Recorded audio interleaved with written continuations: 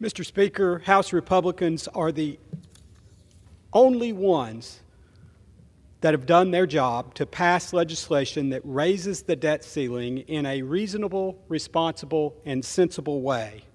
Now, Treasury Secretary Janet Yellen tells us that the United States may run out of funds to pay our bills in just 8 days. Yet the Democrat-controlled Senate has yet to put forward a proposal or even hold a single vote. And unfortunately, the President has wasted valuable time refusing to negotiate. In fact, it's taken more than 100 days for him to even come to the negotiating table. Despite Speaker McCarthy's repeated calls to the White House to just have a meeting, President Biden declined at each and every turn until recently, inching our nation towards a Democrat-induced default. So, with only 8 days left until our nation potentially drives off the fiscal cliff thanks to Democrats' wasteful and out-of-control spending, you'd expect the President would be at the negotiating table each and every day, around the clock, until we get a deal done to avoid the disastrous default. But instead, he spent the weekend traveling overseas.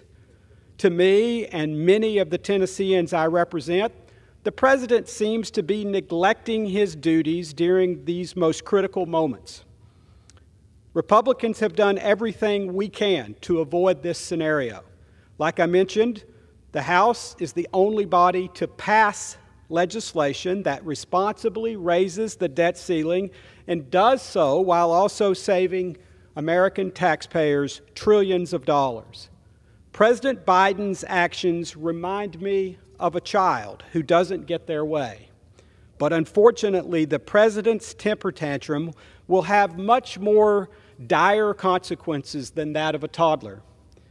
Now, there's an easy solution to this problem.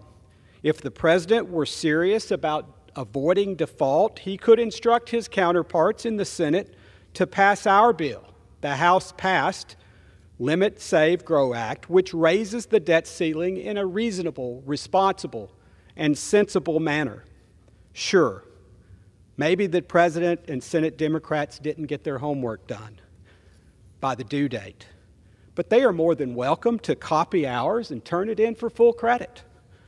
So, Mr. Speaker, if a Democrat president delays negotiations and if a Democrat-controlled Senate doesn't pass anything, what do you get? You get the United States' first ever default that will lie squarely on Democrats' shoulders. A Democrat default.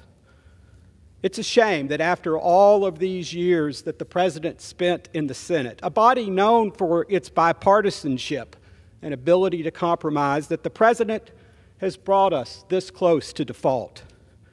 Make no mistake, Mr. Speaker, the Democrats' default will have catastrophic impacts on the U.S. economy. Let's hope it doesn't come to that, and that we can come together to save our country from fiscal insanity by limiting Washington's out-of-control spending. Thank you, Mr. Speaker, and I yield back.